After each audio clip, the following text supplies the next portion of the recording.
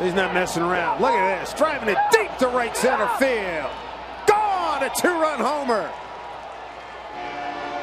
He was aggressive in his first at bat. Swinging at the first pitch, fouled it off, delivered a single, and here, first pitch from about a 2-run jack, and it's 9-5 Mariners. He now has 3 RBIs in the ball game. So ended up getting in the game because Franklin Gutierrez had a groin issue, and he's taking advantage of it. Now 2 for 2, his first home run since being called up, and 3 RBIs in the game.